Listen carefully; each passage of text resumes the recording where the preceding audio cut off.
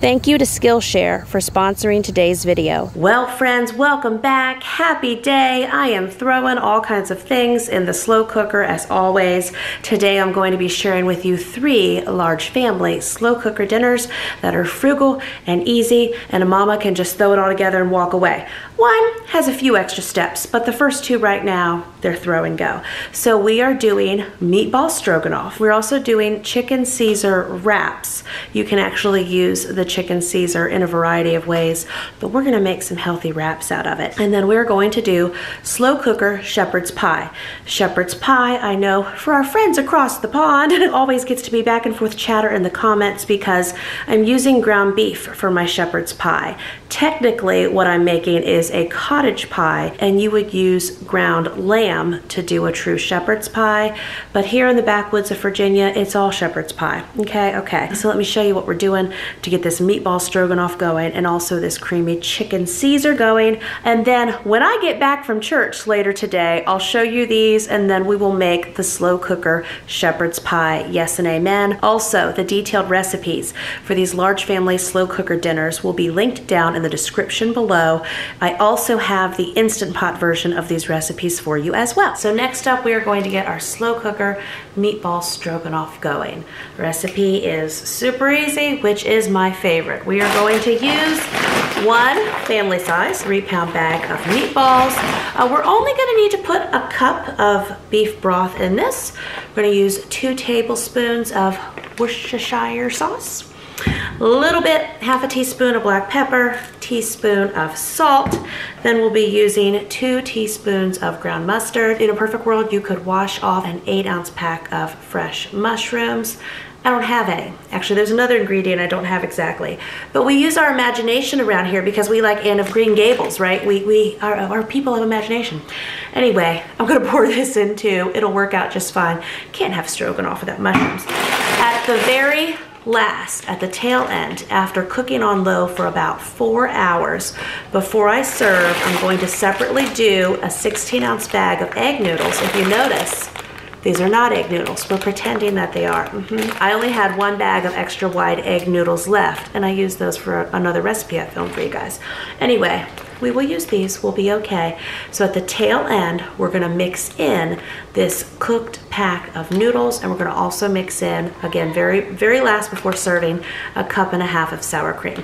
So let's get these ingredients thrown in the slow cooker and put it on low for 4 hours. Now, I filmed a video over for Large Family Table Community Membership, and in that video, I did the Instant Pot version of the meatball stroganoff. Now with that, you put all your ingredients in the Instant Pot, including the noodles, and you can cook it up that way, and then you stir in your sour cream at the tail end. However, converting recipes back and forth, going from the Instant Pot, going to the slow cooker, especially when dealing with noodles, can get a little tricky. So for this one in particular and some others, I just like to add the noodles at the end. That works well. So here's meatballs. Now I also sprayed the bottom of my slow cooker because I just like to do that. Never hurts. Now these meatballs are going to release more liquid as they slow cook, and it's all gonna go together gloriously when you add in the noodles and the sour cream. I also, for this one, like to do a cup of the beef broth. In this case, now I'm not worried about the extra liquid that's with these mushrooms. This is only an 8-ounce can. It's the equivalent of about 2 ounces of liquid at the most, maybe even only 1. So I'm just gonna layer those mushrooms in there. Now again, you're gonna do 2 proper teaspoons. I'm gonna eyeball this because I'm just cooking at home in my kitchen. You will need 2 teaspoons of ground mustard, 2 tablespoons of Worcestershire sauce, 1/2 teaspoon of garlic powder, 1/2 teaspoon of pepper. I'm gonna take my wooden spoon here in a minute, and we'll just gently stir all this in. And then a teaspoon of salt. And I'm just gonna gently stir these frozen meatballs around here for a minute. That's it. Lid on. I still got to plug it in. I had to pull my slow cooker over a little closer to get it on camera, but plug it in low, 4 hours. We'll see you a little later at Meatball Stroganoff. Next up, I'm going to get going for you the Caesar chicken.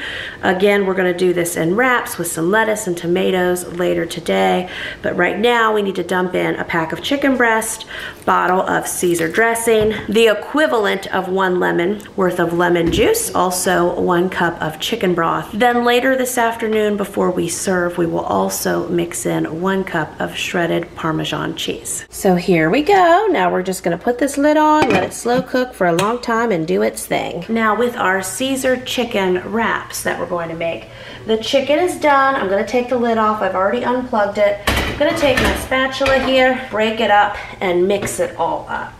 Then I'm going to let it cool a little bit and get it in my refrigerator. You want to bring the temperature down though. Don't put it in your refrigerator when it's still very hot. And then we will serve it on our wraps with some lettuce and big tomatoes a little later. Let me tell you a quick Jamerrill realization fail that I had. I put my creamy Caesar dressing in this chicken this morning before we left to church. You can do that. However, I had bunch of kids and my husband in the van waiting for me. I was trying to get my recipes recorded for today and get them rolling, and I was happy to at least have one done, right? This recipe, as I said, I have the Instant Pot and the slow cooker variations here. It produces a lot of liquid. Okay, so what I needed to do this morning, and you do it right, you'll get it, you do it right. We didn't need to put the dressing in this morning, okay? Everything else but the dressing. So we're gonna let it cool. I'm gonna pull the chicken out of the sauce, out of the broth and such that it cooked in all day. After it cools for a bit, then we will mix in the shredded Parmesan. And Father God, in the name of Jesus, I thank you that I have another bottle of creamy Caesar dressing in the pantry. I think I do. I think it's gonna all be okay. So again, alert, alert, warning alert, save your dressing until later when you go to make your Caesar chicken for your wraps. It's not going to taste bad, it's not gonna hurt it. It's just the problem is, once you take your chicken out of the natural broth and lemon juice that it's cooked in all day, if you only have 1 bottle of creamy Caesar dressing because Jamerrill told you to only get 1 bottle of it, you're not going to be able to pull this together at the end. And then you'll be sad and I'll be sad. So all that to say, where I put that dressing in this morning, Mama just wasn't thinking. Okay, so gonna pull this chicken now, let it cool off a bit, get it in the refrigerator, and later we will be adding the shredded Parmesan cheese and that bottle of Caesar dressing and do those wraps. Thanks for listening. So next up, I'm gonna get cooking slow cooker shepherd's pie. What you need is about 3 to 4 pounds of ground beef. I cooked 3 pounds of ground beef yesterday. I'm going to quickly saute about 2 chopped up onions and add in some garlic on the stove.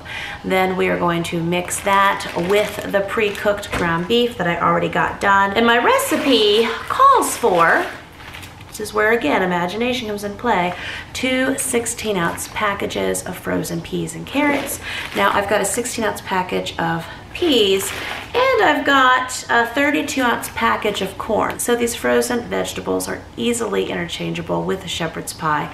Use what you have on hand.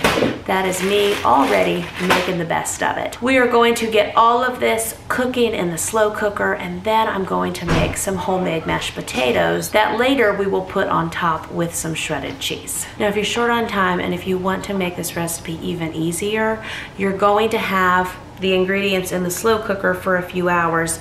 You can chop up your onions and just go ahead and mix them with your vegetables and with your ground beef, and they will definitely be softened and blended whenever the recipe is done cooking. But if you have 5 extra minutes, going ahead and sauteing your onions in olive oil beforehand, that's just a nice little extra touch. But I'm all about the mama sanity, so you do whatever you gotta do that day, girl. Yep, do that. Okay, so now we're gonna take these over and get them going at about 2 tablespoons or so of olive oil. Thank you to Skillshare for sponsoring today's video. Skillshare is giving away 2 months of premium membership to the first 1,000 people who click the first link in the description box to help you explore your creativity. After that, it's only around $10 a month. On Skillshare, I've been enjoying the creative nonfiction course To Write Truth with Style by Susan Orlean, who's a staff writer on The New Yorker. Her class is about an hour and 49 minutes. It goes over finding your topic, preparing for reporting, organizing your notes, the elements of a story, dialogue and quotes, description writing, conclusions, revision, just so many great topics. When it comes to creative nonfiction, that's my little mama extra learning time that I'm enjoying right now with Skillshare. So in a perfect world, as I like to say, and depending on the size of your pan, like if I sauteed the onions in my deep dish cast iron skillet or my other big pan, you can go ahead and add your mixed vegetables and your ground beef, stir it all together in the pan. I didn't use that size pan today, so I'm gonna just mix it all together in the slow cooker, and then we are gonna cook it on high for 3 hours, or you can cook it on low for 6 hours. How do you like this juggling, huh? I do need to spray the bottom of my slow cooker too. Yay. Just sent one of my happy helpers down to our pantry storage to get me a can of tomato paste. Here's my ground beef from yesterday. I was trying to think ahead of what could I do to help myself today. I'll stir this with my wooden spoon. Again, recipe calls for 2 16-ounce packs. Peas and carrots. I'm gonna make up the difference here. I'm doing peas and corn today. Don't think I'll use quite all the corn. I'll see how it looks once I get it stirred up. So I had a 12-ounce can of tomato paste brought up. Pretty big size can. Usually I have the smaller 6-ounce ones. Anyway, we only need about 4 ounces. So I'm going to eyeball this. Try to take about a third of it out. Good thing I cook for y'all just about every day because we'll use up the rest soon. So then we're gonna put in 2 teaspoons thyme leaves, and I'm gonna not give you a heart attack, and I'm gonna measure. Oh, come on, we can do it. Okay, we'll pour. Okay, we're gonna be mixing this up here in a moment. And then you can do 2 to 4 cups of beef broth, depending on how saucy you like your shepherd's pie. I'm doing 4 cups, and it will all work out well in the end. We will also do 2 tablespoons of cornstarch. We'll get this going, and then we will go ahead and make the homemade mashed potatoes for it. You can, of course, do mashed potatoes from the box. I won't tell nobody nothing.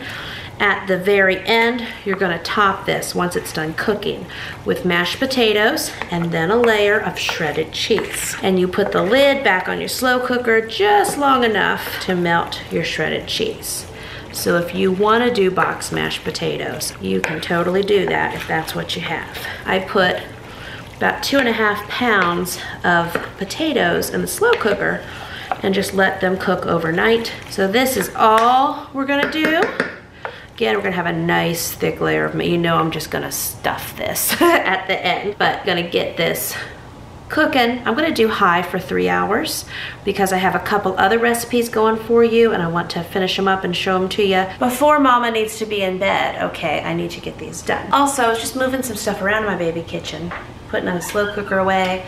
I carried the crock that had the shepherd's pie in it over there and put it in my red slow cooker because that one is already plugged in, ready to go.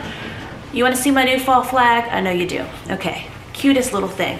I saw this. This was in a box that I moved to put a slow cooker somewhere. Okay, yes and amen. It says welcome, and it's a little kitty with the scarf and the pumpkin. And look, kitty even has like its little pumpkin spice coffee latte, whatever little special, whatever coffee the kitty wants. So I want to go and hang this out front. And I'll show you what I got for my birthday too while we're at it. Then we will make those mashed potatoes. So of course I got leaves in my garden, but look, we got our fall mums in full force.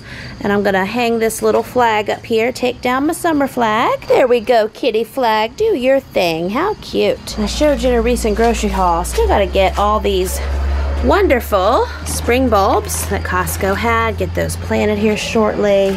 There's another plant that's just doing its thing.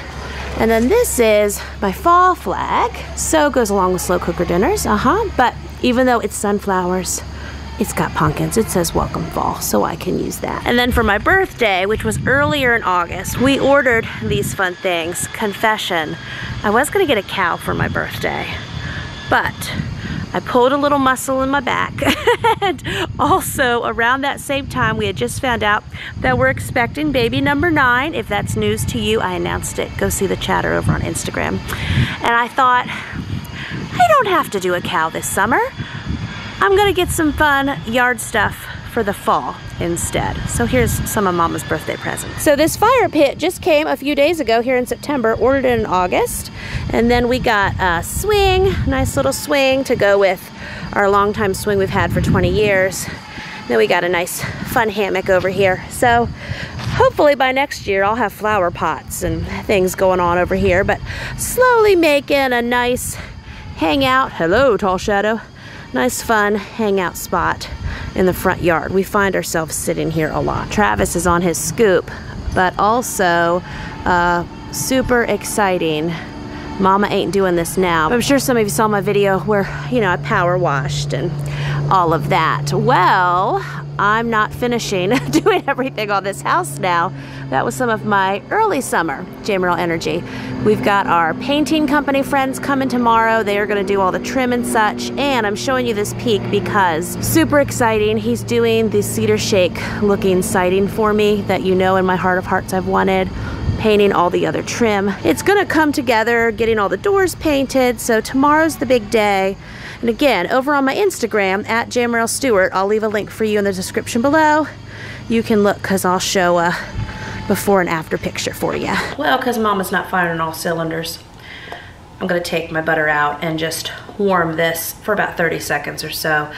When you can. It's nice to work with warm and soften things when you're doing your mashed potatoes. Whenever you do your potatoes in the slow cooker, instant pot, or boil them on the stove, if you don't take the time to peel them first, which I rarely do, the skins will slip right off. My family does not mind the skins in the homemade mashed potatoes.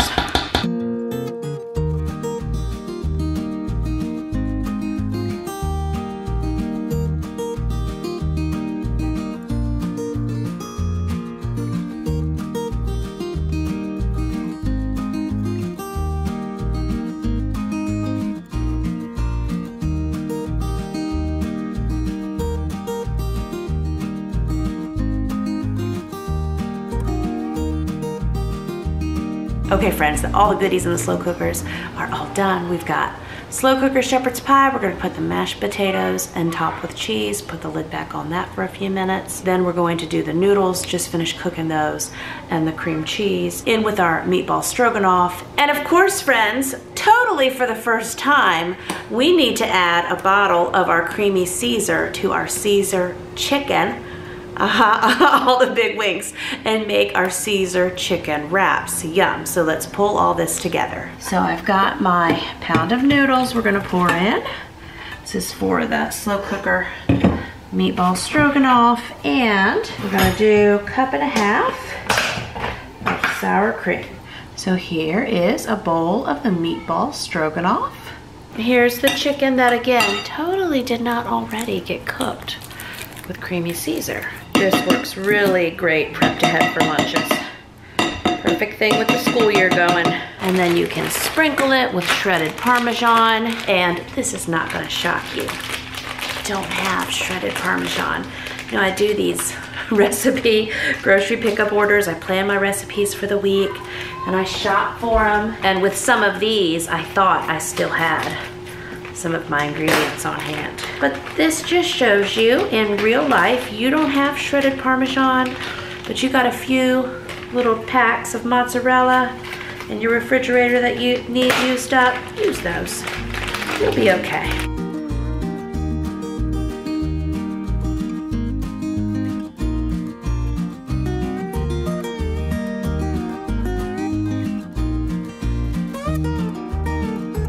And then this is how I would serve up the Caesar chicken wraps. Now the Caesar chicken recipe is actually low carb, and this is a low carb wrap if that's important to you. And then for kiddos, I've got carrots, and I'm also gonna do some cucumber slices. And then here is slow cooker shepherd's pie, This is how it turned out, all beautiful and shepherd's pie-y, and we will love it, and it will be so good. This is what Mama's having for dinner. Thank you again to Skillshare for sponsoring today's video. Remember, Skillshare is giving away 2 free months of premium membership to the first 1,000 people who click the link in the description box to help you explore your creativity. After that, it's only around $10 a month.